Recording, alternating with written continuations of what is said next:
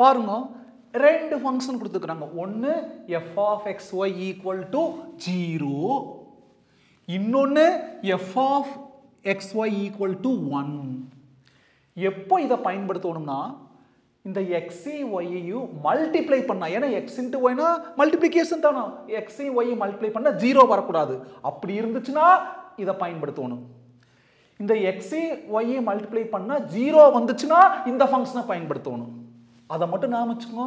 எப்போ f of xy 0, x y multiply பண்ணா 0 வரக்கூடாது. அப்போ answer 0 result. x y multiply பண்ணா 0 வந்துச்சுன்னா அப்போ f of xy பதிலா 1 ன்னு எழுதணும். நாம வச்சுக்கணும். இப்போ dou f by dou x at 0, 0, dou f by dou y at 0, 0 calculate பண்ண சொல்றாங்க. முதல்ல என்ன கால்குலேட் பண்ண சொல்றாங்க பாருங்க. dou f by dou x at 0, 0. இப்போ அந்த ஃபங்க்ஷன் கண்டிஷன் இருக்கிறங்காட்டி நம்ம லிமிட் பயன்படுத்த போறோம். நம்ம மனப்பாடம் பண்ணி வச்சுக்கிறோம்லங்க அந்த differentiation formula, x power n னா n into x power n minus 1, e power x னா e பவர் x. அது எல்லாமே லிமிட் பேஸ் பண்ணி தான் அதிலிருந்து தான் வந்துச்சுங்கிறது நமக்கு தெரியாத ஒரு பரிதாபத்துக்குரிய சங்கடம். இருந்தாலும் கவனிங்க, என்ன ஃபார்முலா அப்படின்னா partial டிஃபரன்சியேஷன்ல limit h tends to 0.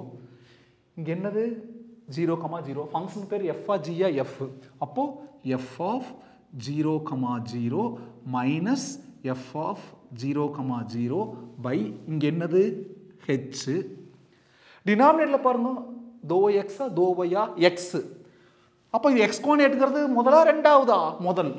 அது கூட இங்க பிளஸ், இங்க என்னக்கு தான் h, இங்க h னா h, இங்க h, இவ்வளவுதான். அதுவே இப்போ dou f by dou y at 0, 0. நீங்களே சொல்லுங்க பார்க்கலாம். லிமிட் அங்க h ன்னு பயன்படுத்திட்டோம், இங்க வேற ஏதாச்சும் பயன்படுத்திக்கலாம். k tends to 0. Function f இங்க 0, 0 f of 0, 0 minus f of 0, 0.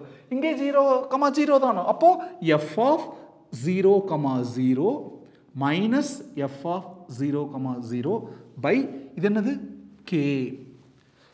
dou x dou y dou y.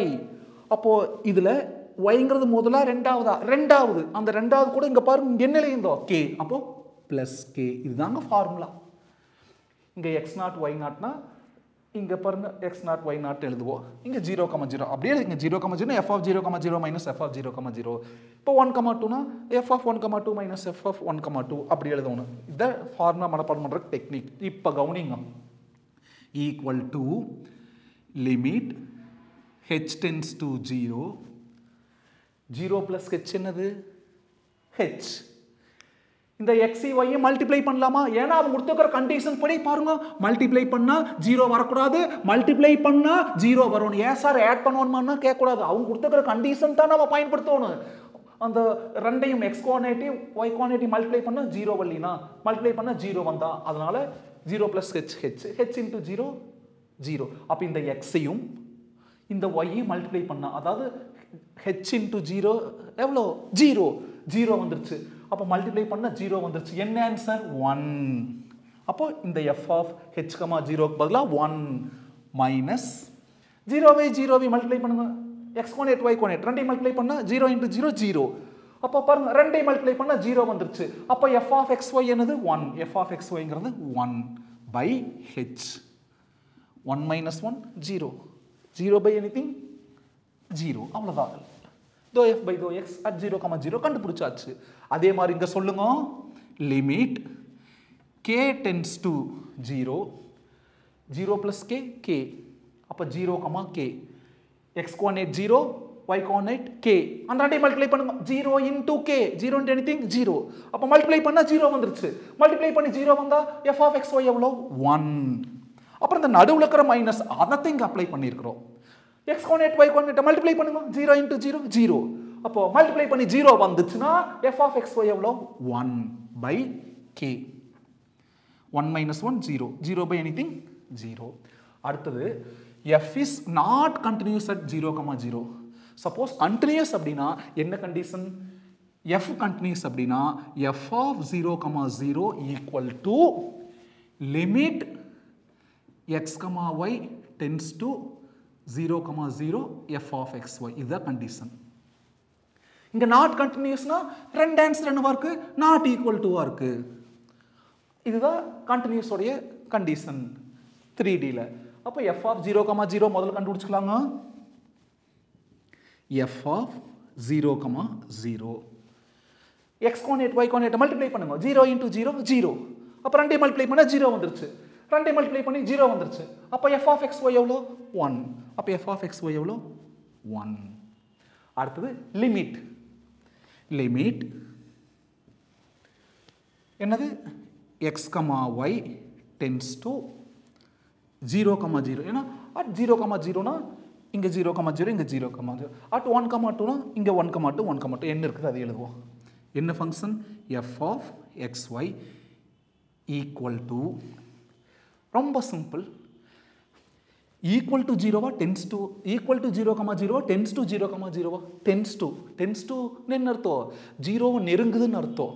அப்போ 0க்கு பக்கத்தில் நெய்பர்ஹுட், 0க்கு பக்கத்தில் 0.01, ஒய்மு 0வை நெருங்குது அப்போ 0.01 அல்லது இந்த பக்கம் -0.99 என்ன வேணால் எடுத்துக்கலாம். ஈக்குவல் டுனா அது ரீச் ஆயிடுச்சுன்னு அர்த்தம், டென்ஸ் டுனா அது பக்கத்துலேன்னு அர்த்தம். அப்போது 0க்கு பக்கத்தில் 0.01, 0க்கு பக்கத்தில் 0.01. அப்போ இங்கே பாருங்கள் 0.01 0.01 ரெண்டையும் மல்டிப்ளை பண்ணுங்க.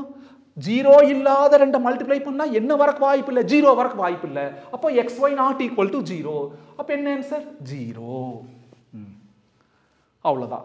பாருங்க, R they equal R not equal, F of 0,0 இந்த லிமிட்டும் ஈக்குவலாக இங்கே நாட் ஈக்குவல், அது 1 இது 0 ரெண்டு not equal, which implies F of 0,0 not equal to limit x, y tends to 0,0 f of xy.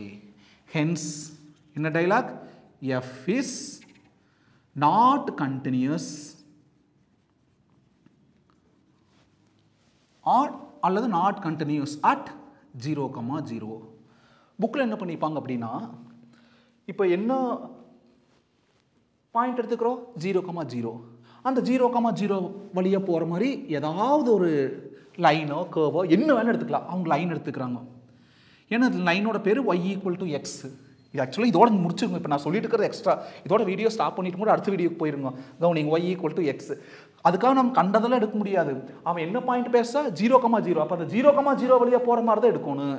இப்போ y equal to எக்ஸ்னா கிராஃபில் point plot பண்ணி பாருங்க. எக்ஸ்க்கு 0 போட்டால் y 0, எக்ஸ்க்கு 2 போட்டால் y 2. ஏன்னா ஒரு லைன் வரையறதுக்கு 2 பாயிண்ட் வேணும். எக்ஸ் 0னா y 0, அப்புறம் எக்ஸுக்கு 2னா y 2, 0,0 இங்கே 2,2 இங்கே. அப்போ ஒரு லைன் வரைஞ்சிட்டோம். இதான 0,0, 0,0 பக்கத்தில் இதுதான் நெய்பர்ஹுட். அதே மாதிரி 0,0 பக்கத்தில் வேறு ஏதாவது லைன் கூட எடுக்கலாம். அப்போ அது பக்கத்தில் இதுதான் நெய்பர்ஹுட். ஒரு கேர்வு கூட எடுக்கலாம். ஏன்னா பேரபோலா x² = 4ay அது 0,0 வழியாக போகுது. அப்போ அதோட நெய்பர்ஹுட் இங்கே. அப்போ அந்த நெய்பர்ஹுட்னா சுற்றி இருக்கிறது. அப்போ அந்த சுற்றி இருக்கிறது என்ன கிடையாது, டென்ஸ் டு காட்டி 0 கிடையாது. அதனால அந்த 0 இல்லாத ரெண்டை மல்டிப்ளை பண்ணால் 0 வரல. அதனால ஆன்சர் என்னது 0ன்னு எடுத்திருந்தாங்க. நீங்கள் சிம்பிளாக இதோட நிறுத்திக்குங்க. அந்த டயக்ராம் அதெல்லாம் எது தேவையில்லை. தேங்க்யூ, பாய். நடத்துறது பிடிச்சிருந்தாலோ புரிஞ்சிருந்தாலோ எனக்கு சப்போர்ட் பண்ணுங்கள், என்னை வளர்த்தி விடுங்க. என்னைக்கும் உங்களுக்கு நான் நன்றி கடன் பட்டிருக்கேன். தேங்க்யூ, பாய்.